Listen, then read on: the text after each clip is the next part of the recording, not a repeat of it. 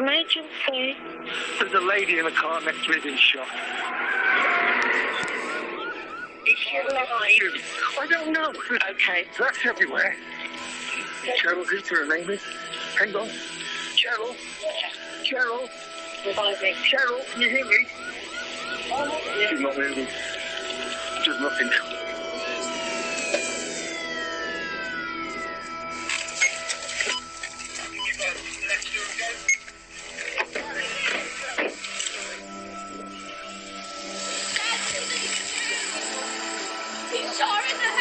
Where?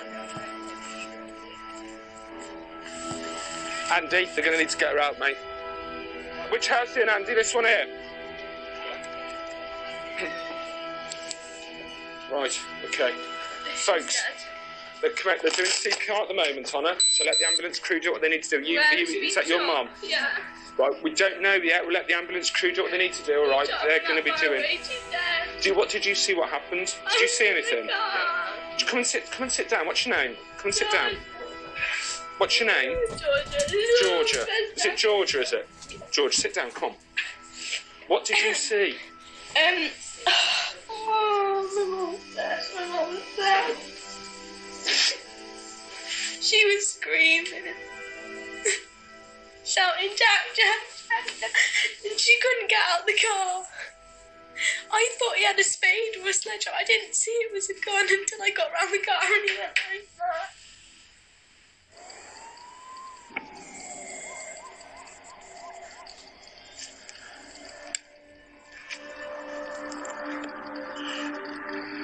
Movement.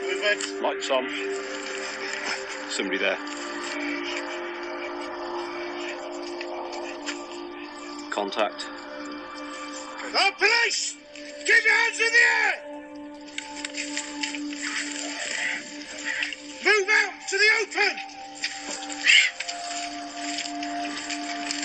Tell them to get on the floor, mate. Get down on the floor!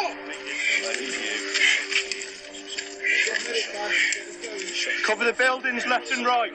Cover the buildings. Get down on the floor! Andrew, get on the floor!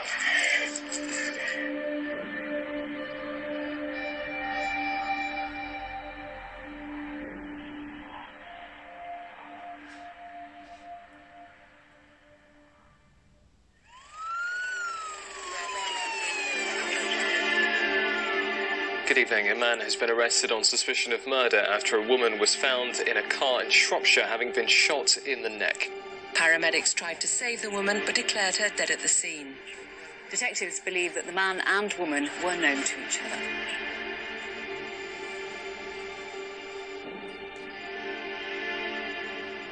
If you could just state your name for me, just for the disc. That sounds a bit weird. Oh, okay. Which one? Your first name? Georgia. Georgia, and do you have any middle names, Georgia? Yeah, May. Okay, you're 14 at the moment. Yeah. And what we're talking about here today, you okay to talk to us right now, dear? Okay. Absolutely. And we discussed that outside, didn't we? You know, you've been quite adamant with us that you want to speak to us right now and just get everything done with. And that's perfect. So if at any point that it does get a little bit too much for you, okay, just let me know. And I know that it's going to be very, very difficult for you to talk about what's happened today. It's got to be done. I was in complete shock. All I could see on repeat was him shooting Mum over and over and over and over and over again. The police gave me the option to either do an interview that night or in the morning, and I chose to go and do it that night while everything was in my head and I knew exactly what was what. She's a 14-year-old girl. That's a really delicate thing to be doing. But we need fast time information for her to sit down and give us that account so quickly after the murder of her mother. It's just phenomenal. I have a very firm belief that there's a reason I wasn't hurt, and there's a reason I'm here to be sharing our story, to be trying to save other people's lives.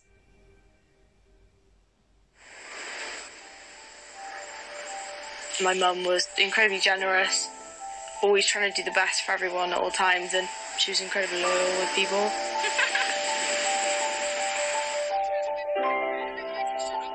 For better, for worse. For richer, for poorer. For richer, for poorer. In sickness and in health. Her first marriage with my dad didn't work out. Mum was 37 when she had me. I was her only child. She's been a good girl today. She has. Which means she'll probably be a naughty girl tonight. You gonna talk to Grandad? Gonna talk to Grandad. Good night. Cheryl, as a daughter and as a mother, was very caring. Do you love me? Yeah. Everything that Georgia required, Cheryl provided.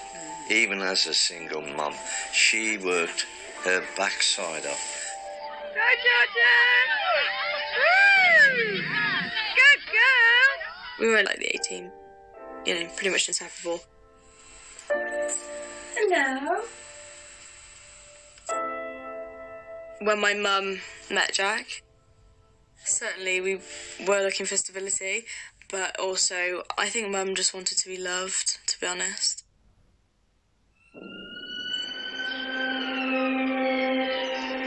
A 45-year-old man is still under police guard after being arrested on suspicion of murder. The body of a woman in her 50s was found in a car in Newport, Shropshire. And when did you first hear from your mum that something wasn't right? It was just a text message to say Jack had shown up. Yeah. He's a big guy. I think he's just under 6 foot. He could pick me up with one arm. He's strong. He's a big guy. The first time I was aware of Jack, I remember Mum picking me up from school and she said, I'm going to go and take you to meet someone. She said he had a farm. I remember Jack being really chatty and, enjoying the fact that we were there, wanting to show me around, wanting to show Mum around. He had that sort of dad look about him, so I was really excited for him to possibly take that role. I fell in love with the farm immediately. That was like my dream place to be. Morning, girl. She'll let you stroke her, which is really nice. I remember Cheryl turning up at the farm and thinking, wow. The next day I said to Jack, who's that? That's my girlfriend, my partner. You could see in Jack's eyes, he knew he was batting above his mark.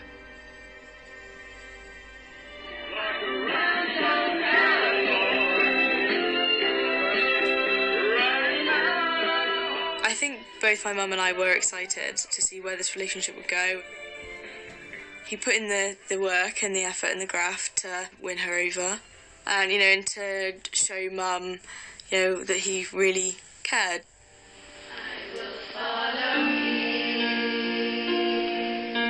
The first time we met Jack was at church.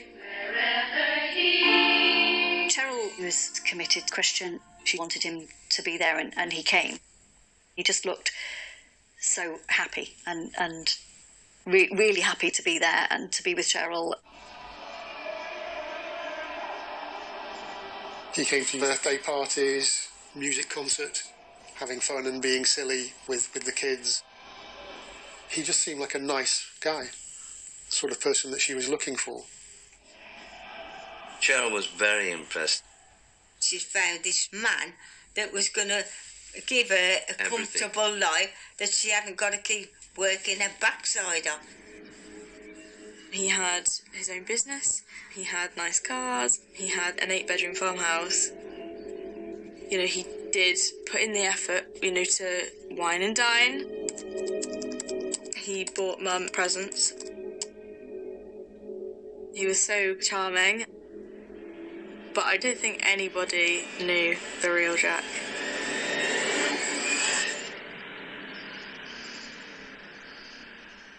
You're saying that you keep seeing things that keeps replaying in your mind, okay? And you've also mentioned briefly about smells before. I know the smell of a shotgun cartridge and it just...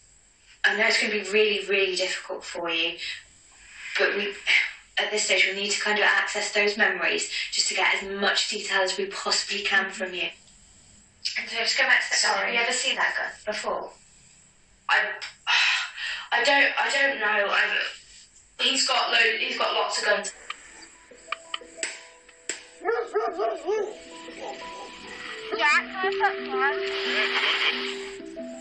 Jack loved shooting. He used to arrange shoots.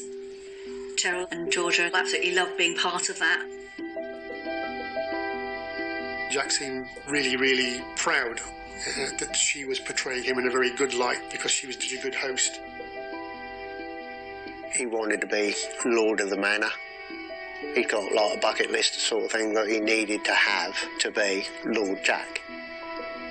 Top of the list would have been beautiful wife. Tick.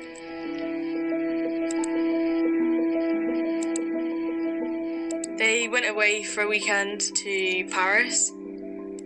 They were up the Eiffel Tower, and that's when he decided to propose.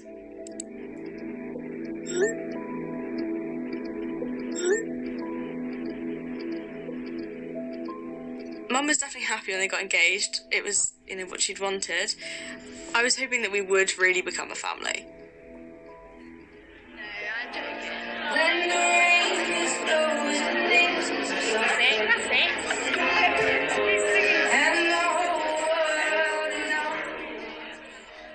She loved him. She thought that the whole world was going to be changed for the better. But it didn't turn out like that. No, didn't turn out at all like that.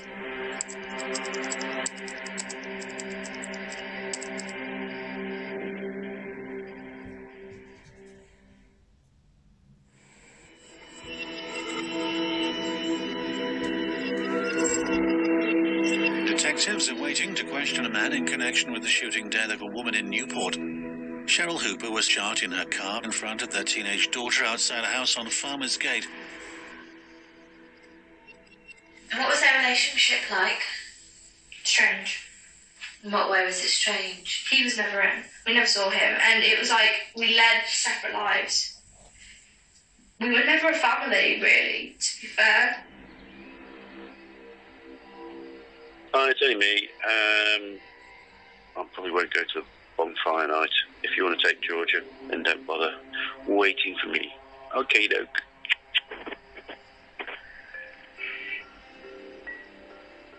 The one thing that she didn't expect was to be a lonely housewife every night, which she admitted to me she was. You said that he'd been mistreating her. In what way? Just not caring. He'd never be there. He never did any of the housework at all. He always said that was Mum's job. Mum was expected to do all the washing, all the cooking, all the cleaning. An 8-bedroom house. Mum worked 5 days a week, long hours. It completely tired her out. But she was just so desperate for some love and attention from him.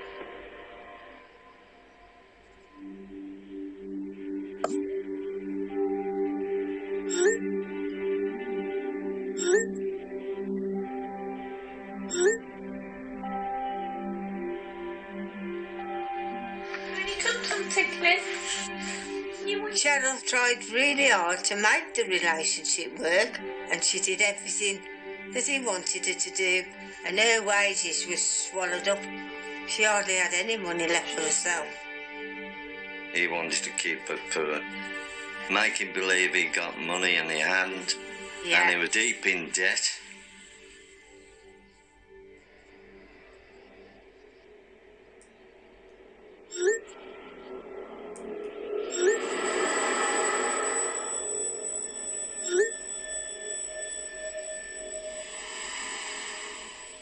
All he ever did was go out. He used to leave her and go out and get drunk and spend the money.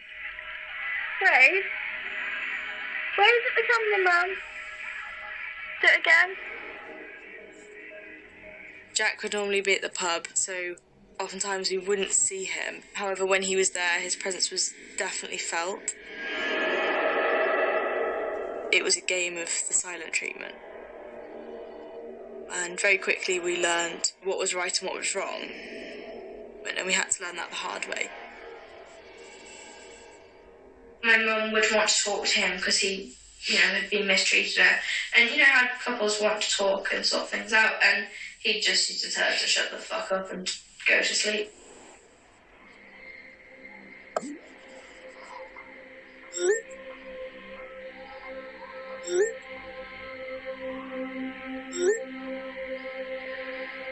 We know that Cheryl was in fear of making normal choices about what she wanted to do, because if she was to do something that Jack didn't agree with, there would be consequences.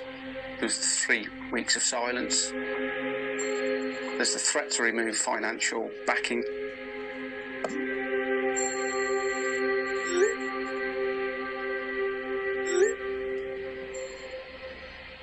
The way Jack treated Cheryl was controlling and coercive behaviour, and Cheryl was scared.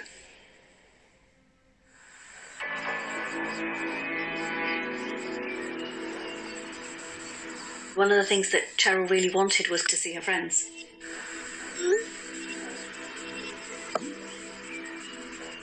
Cheryl's decided to go out with a friend, a rare occurrence for her. Jack really didn't like that. Jack never liked my mum going out. The whole 7 years, they were together. I don't think my mum ever really went out with her friends. He stopped her going out with her friends. That night was definitely the first time he would use the gun as some kind of power over her. He'd come back drunk from the pub, and I think he was quite accusational, thought she'd been cheating on him. I could hear shouting and, bawling. So I was like, I'd go to the door and listen, just to make sure everything's okay. I heard a loud bang.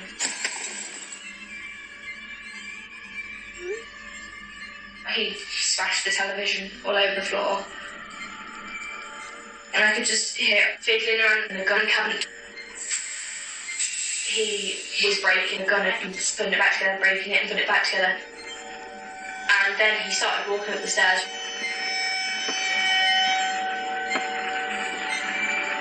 My mum just thinking, I'm dead, I'm dead, I'm dead, I'm dead, I'm dead.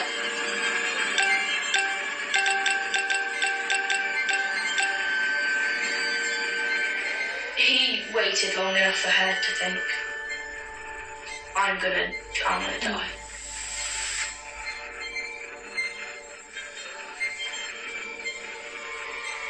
And then he left.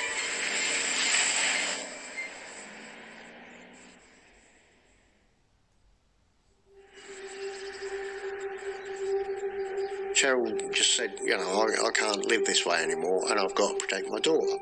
So she left the farm.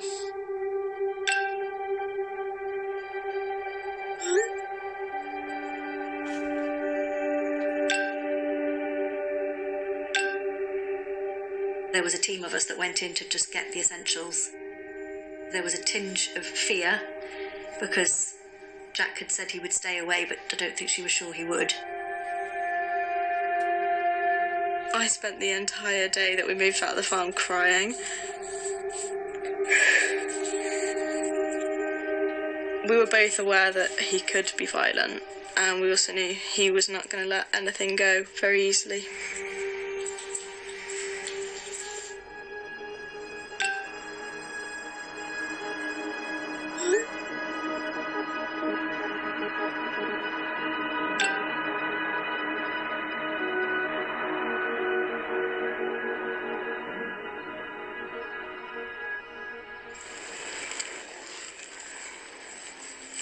Once we left, we were staying at my nan and granddad's. She played it down because of Georgia, but she was glad to be under a roof of her parents where she was safe. You're so vain, Mother. No, I'm showing my cup. No. That's so vain. You're always looking at yourself. She said, I'm not going back there, I'm leaving him. And I said, good. Was Jack possessive of Cheryl? Definitely. It's like a dog with a toy, and if that dog loves that toy and you take it away from him, that's going to bite you.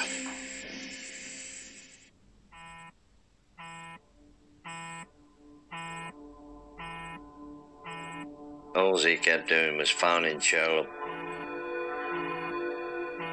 He was desperate for Cheryl to come back.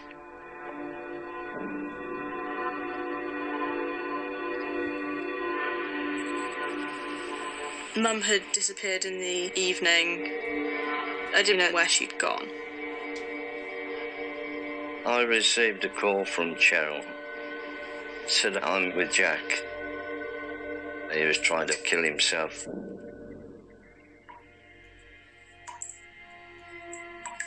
I think she sat with him for 2 hours trying to convince him to put the gun down. She felt very responsible. She was like, if he kills himself, it's going to be my fault. It's going to be because of me. He was sat like this on the sofa with it in between his legs under his chin. And I think she put her chin over the one barrel as well just to try and stop him.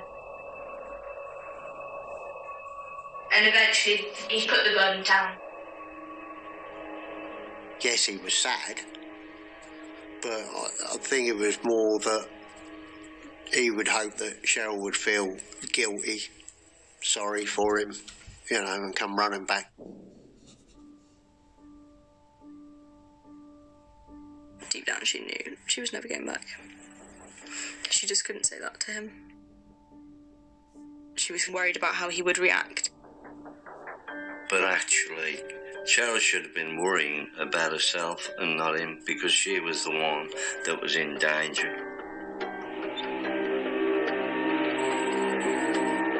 He started going out more in the evenings, going out, coming back, and the times weren't pub times. You know, I came to the assumption that he was watching her. I kept hearing his engine go by. I was very much aware that he was out there keeping tabs on us. That was the start of the stalking, really. That was when things got serious. He came onto Nan and Grandad's property a few weeks ago, and he didn't even tell us, he just took her car.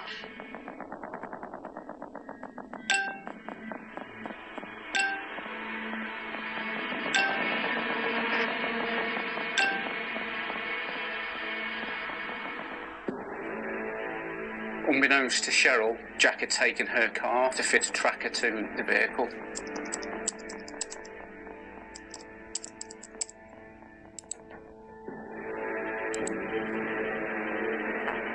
He apologised a few days later, saying, look, you can have the car back. From that moment, Jack Hooper was able to then monitor where Cheryl was going every minute of the day.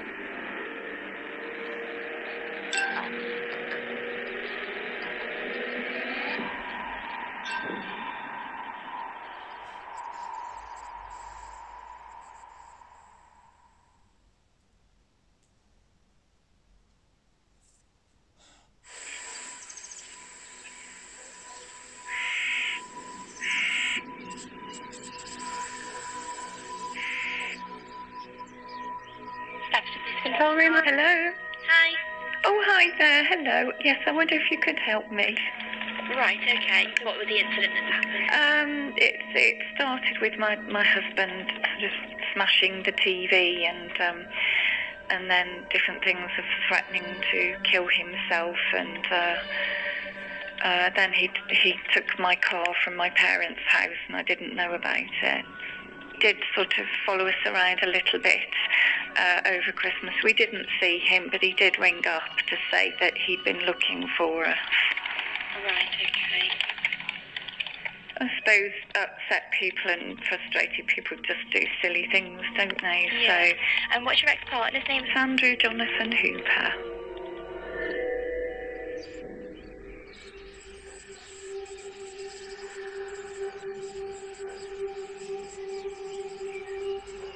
She said about his gun licence. Do you know when that was taken off? There's been several incidents with the guns, so it happened a while, but last week or something. Last week, you think? Jack losing his guns would mean he couldn't go shooting, and shooting was a big show because he ran his own shoot. For all of his friends to see that he lost his guns because of something he was doing, that would be really embarrassing. He's lost Cheryl already, and then he's lost his guns. So what's he got left in life?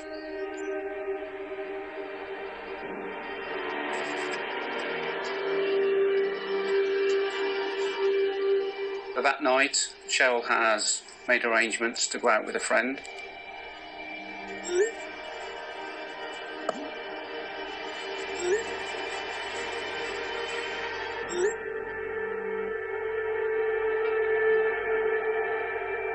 So you tell me about your mum and her friend. My mum's friend was Caroline Tranter. When I first met Cheryl, it was coming to an end with her and Jack. She said, I need you to come for a drink with me, I've got a friend. Really, with it being quite soon after a breakdown of a relationship, I was really excited for her to meet another man. It wasn't anything serious. I think they just leant on each other a little bit and tried to help each other through it. Yeah. Through the hard times.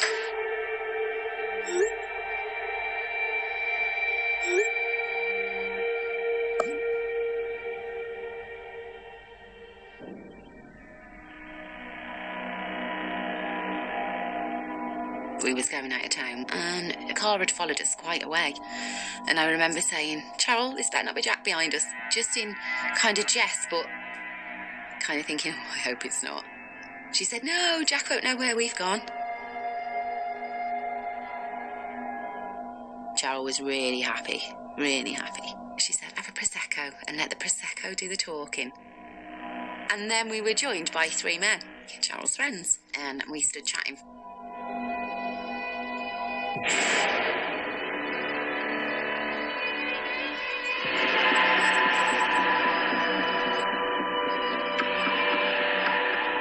This strange man came in the pub. How has he found us? She got tapped on the shoulder and turned round and he was stood there and he went something along the lines of thought you'd be with him, looked at the guy, because obviously he was like, he's quite controlling and he jealous, I think.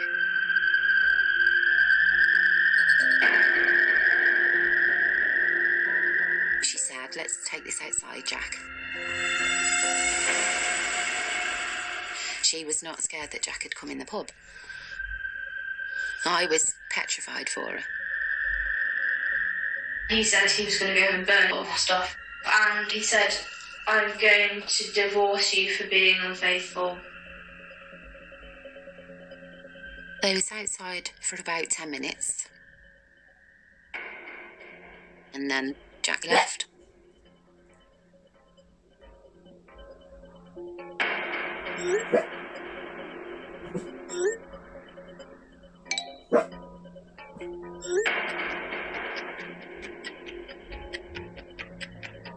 And when she came back in, she was calm. I asked her if she wanted to leave, and she said no, everything was fine. I think she became really good at hiding the signs of an abusive relationship. She texted me to say what happened. I called him just to try and plead him not to burn my stuff and just to leave it. Yeah. But it's like, you know what's the room, Jack? She's giving you chance after chance. Yeah, I know it is, and it's your fault. Yes, it is. If you hadn't have treated us badly, it wouldn't be over. Oh, that's what you think, Georgia. That's what I know. You're 14, you know shit. That's nice. This has been going on for a long time. It doesn't mean you have a right to track the car. It doesn't mean you have a right to burn our stuff.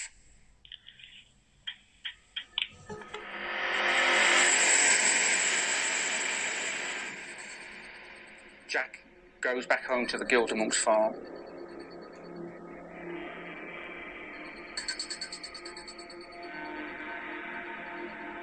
Within minutes, he's taking something from the farmhouse to place into his vehicle.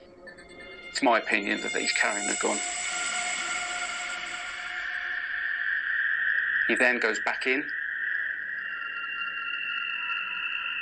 and he's then monitoring the tracker via his computer.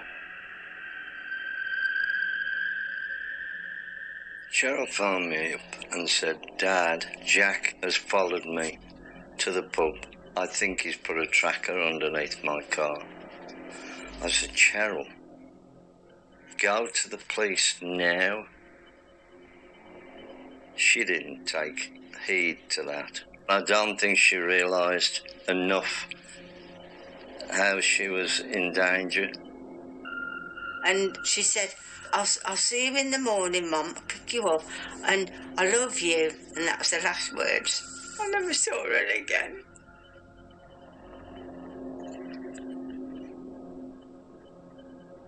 We left the pub. And I said to Cheryl, you need to get Georgia and you need to go home.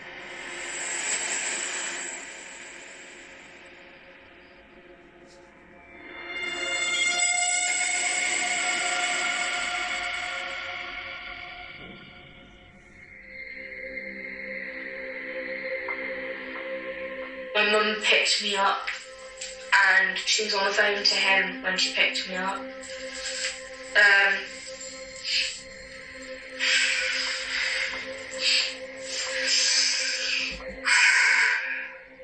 Yeah, she was having an argument with him on the phone. That's how she went, I'm guessing you know where I am then. And he went, yeah, I do. She just went, fuck you, and put the phone down. As Cheryl pulls up outside her home, simultaneously, Jack Hooper is also pulling up outside. I've never seen my mum so scared in my entire life. She just screamed, oh my God, he's here.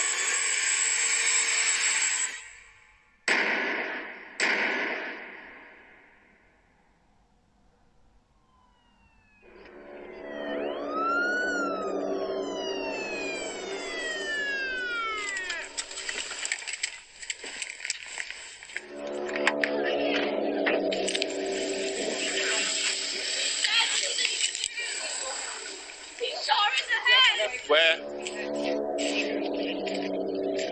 232 update. Andy, they're going to need to get her out, mate. Yeah, you've got one female in the vehicle. She's in a Range Rover Evoque. He'll get knackered doing CPR as long as someone's there to help him with CPR. Right, okay. Folks, they're doing CPR at the moment on her, so let the ambulance crew do what they need to do. Is that your mum? Yeah. Pulled up on the drive. He pulled up in the silver Land Rover behind the car, so my mum couldn't go anywhere. He went up to the driver's window and had the gun and was banging the barrel against the glass. And I didn't want to go over it. Oh, George, I know this is difficult. He was hitting the gun against the car. I thought it was a spade or something. I just thought he was going to hit her with something. I jumped out of the car trying to unlock my phone. I couldn't unlock my phone. Trying to get the police to come straight away. He banged the glass shattered, and then he put the gun up properly and shot her. Oh. Oh, I can't get out of here.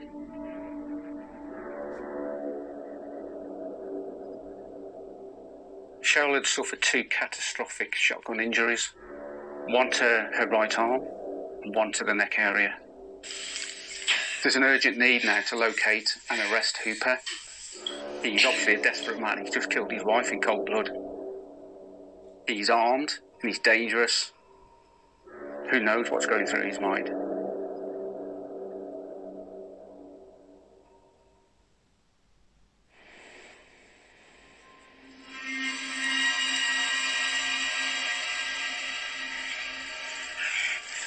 Movement. Lights on. Mike, we've just had security light come on outside the property. Inside the property?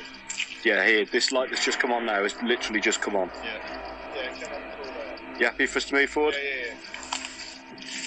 Moving.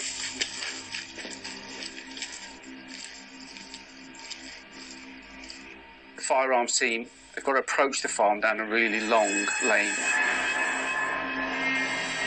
It's pitch black. They don't know where he is. He could be hidden anywhere. They know that the last thing that Mr. Hooper did was to kill his wife. And who knows what's going through his mind.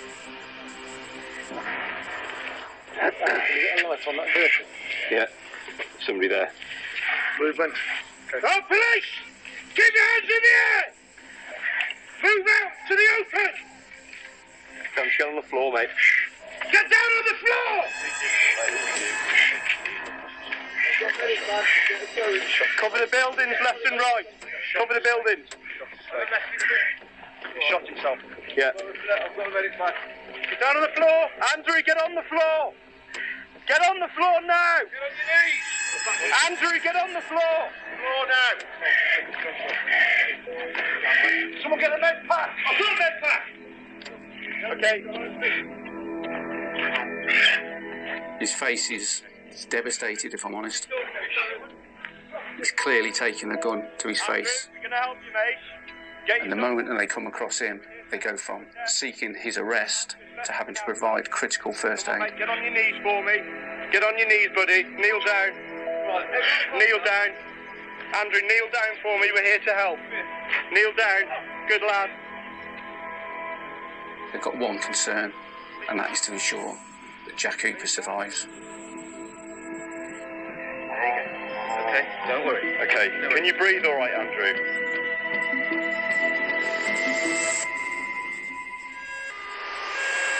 Detectives are waiting to question a man in connection with the shooting death of a woman in Newport. A 45-year-old man is in hospital with what are thought to be self-inflicted gunshot wounds. After I'd given my statement, it was decided that I'd be taken back to Nan and Grandad's. It was a very fraught situation that I arrived back to. Nan and Grandad were hysterical. I was distraught. I couldn't believe that my daughter had been killed. It didn't seem real. I cried. He did, I did, all night long, and it was awful. And it never sank in, and I kept thinking, no, she's not dead, she's coming back. And she didn't, did she? I just completely withdrew and shut off to survive. I stopped eating, stopped sleeping. It was really bad.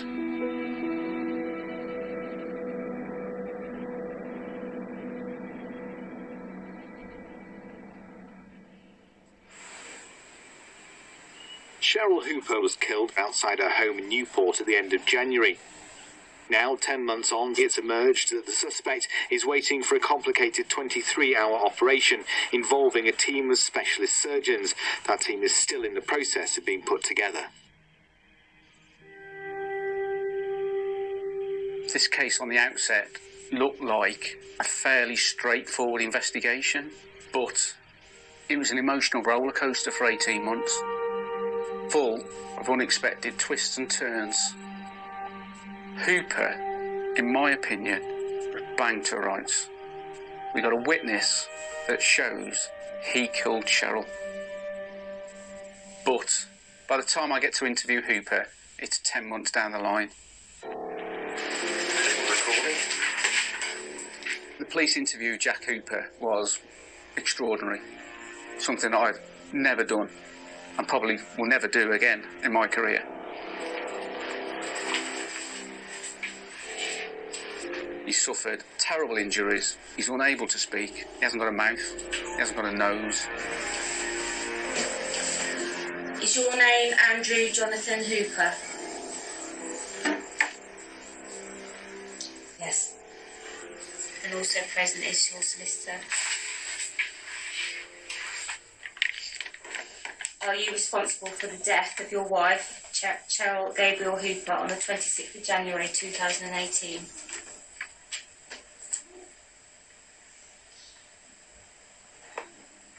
Can you be more accurate? Yes.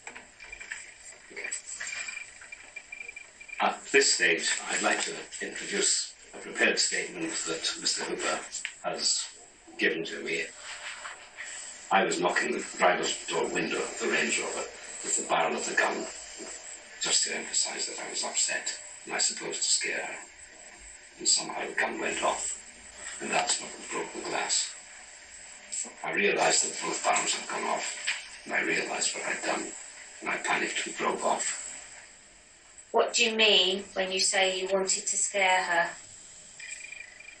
I, end of word, W, A, N, T, E, D, end word, wanted, T, O, end word, to, M, A, K, E, end of word, make, H, E, R, end of word, her, T, H, I, N, K, end of word, think, end of sentence. I wanted to make her think. Hooper puts forward this rather bizarre account that he's only approached Cheryl with a loaded shotgun to scare her. Referring to the diagram, is that Cheryl's head? Yes? If you're holding the gun directly at the window, as you say, intending to break it, and you fire it, it's pointing directly at Cheryl. I don't understand why not then. The question was, if you're holding the gun directly at the window and you fire it to break the window, it's pointing directly at Cheryl. And you're shaking your head indicating no, so... No has been. Okay. We needed to prove that Jack Hooper murdered Cheryl and that he didn't accidentally kill her and therefore get off with a lesser charge of manslaughter. Jack had made suicide attempts utilising his guns, and we arranged to have those firearms revoked so he doesn't have access to any weapons. Unbeknownst to us and Cheryl, he's gone across to his parents' farm and sought out an antique firearm. It was at least 100 years old, in a terrible state of repair, and possibly could have gone off at any time. So when you consider the argument that Hooper is advancing around accidental discharge, that gives me some concern. When we examine the firearm, we see that he's greased the weapon up, so he's obviously been preparing it to fire it. The first shot was from a matter of feet away. Now the second shot, Hooper stepped in to deliver that second fatal blow. That shows to me that he intended to kill Cheryl.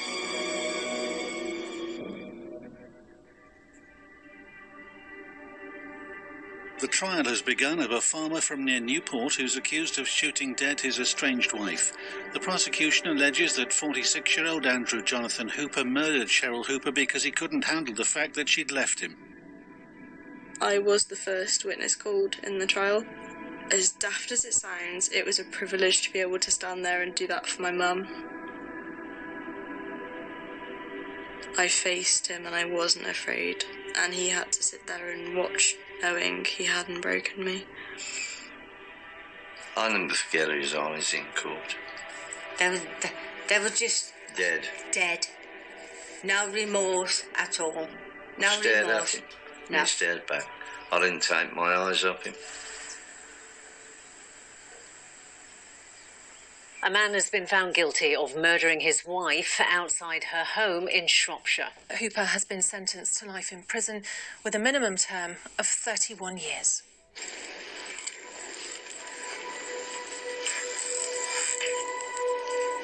He didn't get away with killing Mum. That was justice. I grew up thinking that domestic abuse is punches and violence, physical violence. So with Jack, I didn't really feel for a long time that there was a distinct problem with his behaviour. I wouldn't have been able to say, this is wrong, this is domestic abuse. My mum wasn't fully aware of what was going on, because when you're in it, you can't see it. His main aim was to make her feel completely worthless. It was power and control. Jack was incredibly abusive in many forms, financially, emotionally, mentally, to the point where he thought it was his right to kill her.